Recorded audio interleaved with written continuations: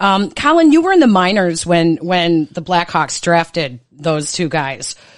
Tell me the reaction, first of all, to, you guys seeing these two young guys, and then when they get called up immediately, what it was like to watch their contributions on the ice and the effect that they had on other players at such a young age. Yeah, I think, obviously first overall, third overall, these guys are going to be good players. That's clear. I mean, they're drafted that high for a reason. What you don't know is how good they're going to be.